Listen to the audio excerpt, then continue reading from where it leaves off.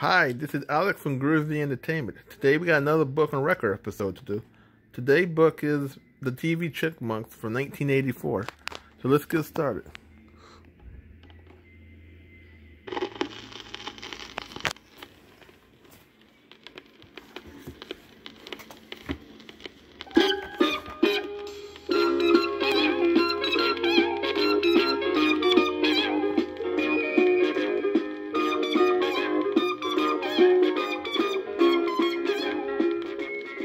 Hello everyone, and welcome to your Chipmunk read-along book. Every time you hear Alvin sound his harmonica,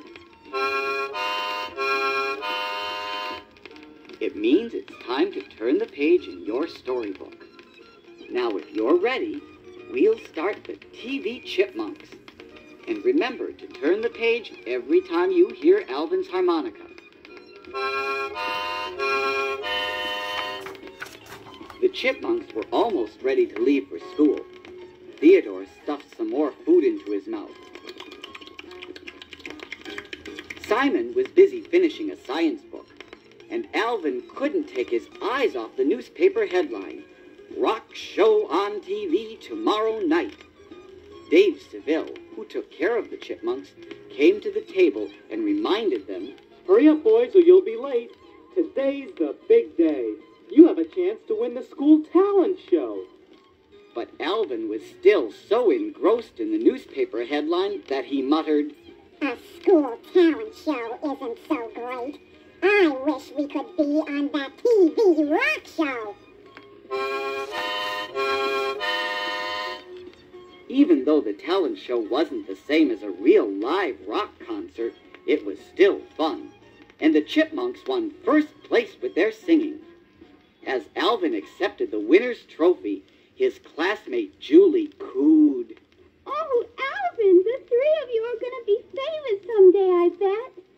Someday wasn't good enough for Alvin, and he boasted, "We're famous now. In fact, we're going to play the rock show on TV tomorrow night." Another classmate, Scott, who had won second place in the talent show, scoffed.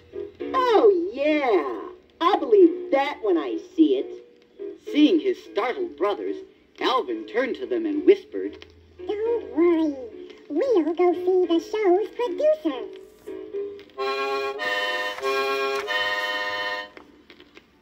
After school, the Chipmunks took a bus to the television studio.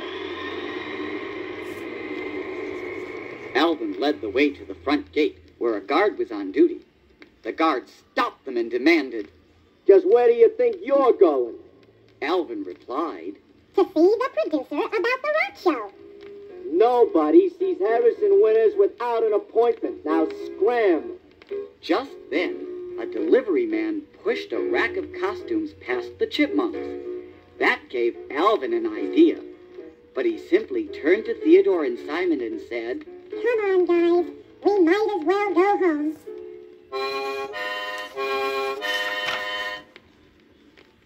A few minutes later, the guard looked down and saw a giant cake tap dancing its way toward him. As it danced, the cake sang. "It's Mr. Winter's birthday and we're here to sing a happy birthday wish to the rock and roll king. So let us buy before our feet get tired, 'cause if we don't get in, guess who gets fired?" The guard waved them past, saying, Go right in, and please don't let Mr. Winters know that I forgot his birthday." As the Chipmunks danced their way into the building, the guard did a double take. Then he suddenly shouted, "Hey, wait a minute! Mr. Winters' birthday isn't for 6 months! Stop that cake!"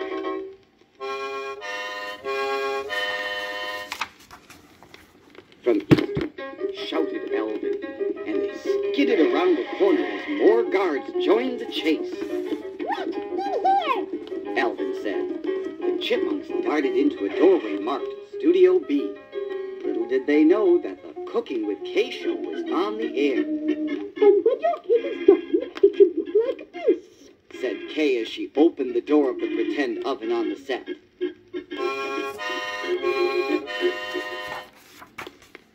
Kay reached into the oven and pulled out a giant cake. Breathing heavily, she struggled to lift it onto the counter. Oh, let's cut the piece, shall we? She asked the studio audience. Then she screamed as the chipmunks popped out and scattered. Alvin shouted to his brothers. For the second time that day, the chipmunks raced down the hall. They could hear the guards coming after them. When they reached an office, Alvin pushed open the door and said, Let's hide in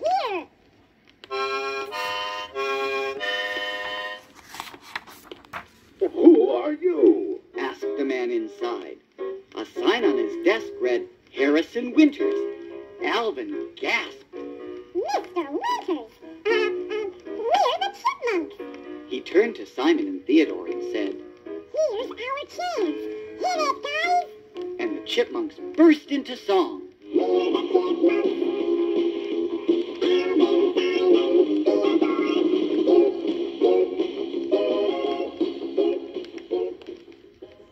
When they had finished, Alvin explained to Mr. Winters, We've gotten thousands and thousands of requests to be on your television rock show. Our fans write all the time. Mr. Winters mused, Really? Well, you bring me those letters and I'll make sure you get on the show.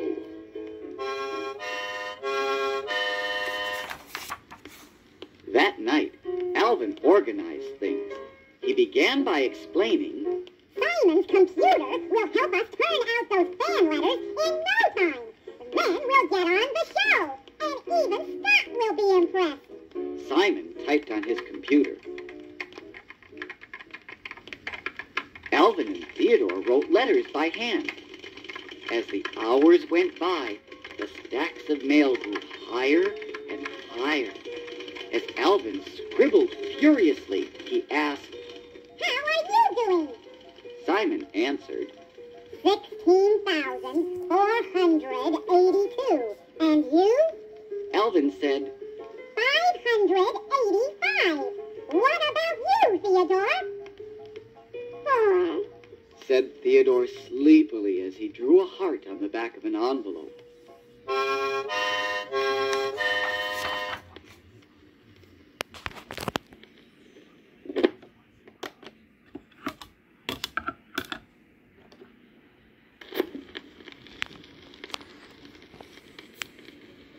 At breakfast the next morning, Alvin, Simon, and Theodore were exhausted. Theodore mumbled, Dear Alvin, please pass the milk. Yours truly, Theodore. Then his head drooped and he fell asleep in his cereal bowl. Dave came over to the table and told them, I think you boys look sick.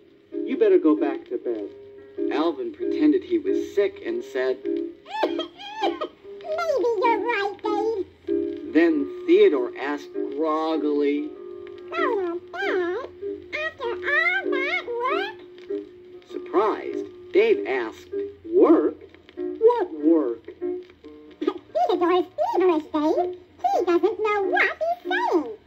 said Alvin hastily, and he and Simon dragged Theodore away.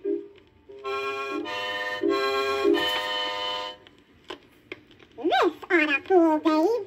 Said Alvin a short time later. He carefully tucked 3 hot water bottles under the bed covers. Each bottle had a face drawn on it. Then Alvin added, Now to get this fan mail over to the TV studio. Each chipmunk grabbed a huge sack filled with letters. Then they quietly tiptoed out of their room, down the stairs, and past Dave, who was in the kitchen.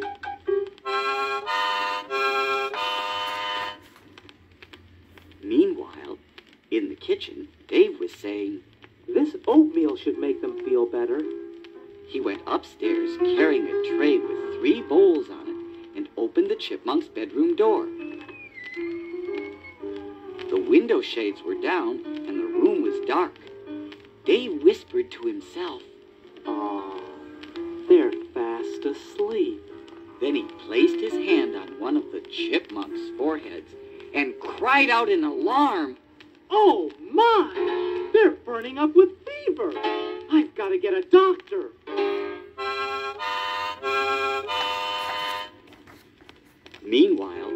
chipmunks stood anxiously in Mr. Winter's office, waiting for his reaction to the letters piled on his desk. Finally, Mr. Winters said, All this mail is very impressive.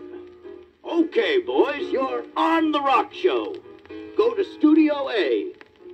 The chipmunks cheered. Hooray! You won't regret this, Mr. Winters. They turned to leave, and Harrison Winters settled back to read some of the letters. He pulled out one at random and read, We love your acts. Hope to see you on the rock show. Sincerely, Harrison Winters. What? Mr. Winters gasped, then shouted out, Hey! These letters are fakes! Come back here, you three!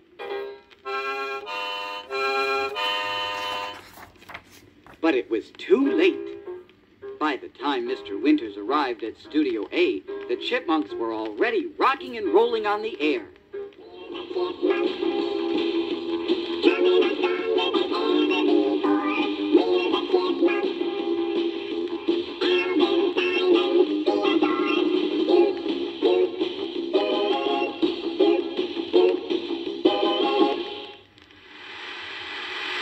And the audience loved them.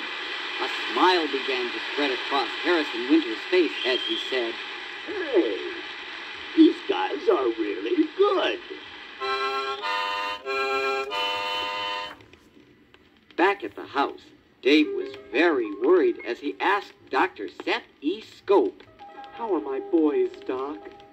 Clearing his throat, Dr. Scope said, Well, I'd say you have 3 very healthy hot water bottles. Dave pulled back the bed covers and exclaimed, They tricked me.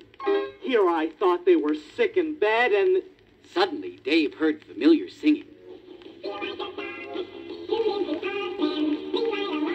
He ran down to the living room with the doctor close behind. Pointing to the television set, Dave said, My boys on TV? Wait till I get my hands on them.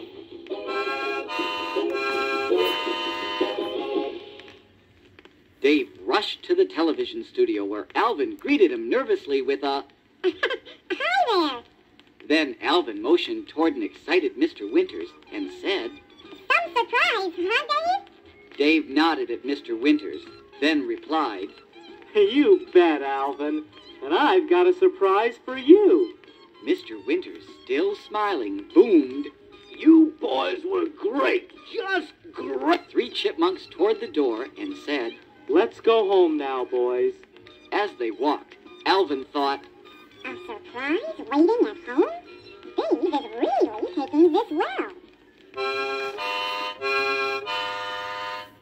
The next day, Alvin found out just what Dave's surprise was. Complaining as he mowed the lawn, Alvin said, A new lawnmower wasn't exactly the kind of surprise I had in mind, Dave. After all, we were a hit on TV. Dave chuckled and called out, Keep mowing, Alvin, and you'll be a hit here, too.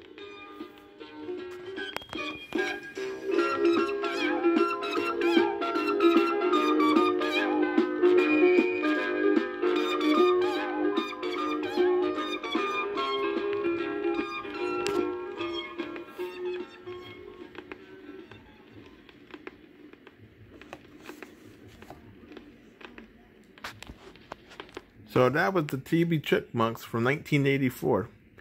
Now, I used to watch this TV show back in the 80s when I was little, and it was real good. I think it came on Saturdays. So please like, subscribe, share, comment, and have a groovy day. And our next book will be Rocky vs. Clever Lane.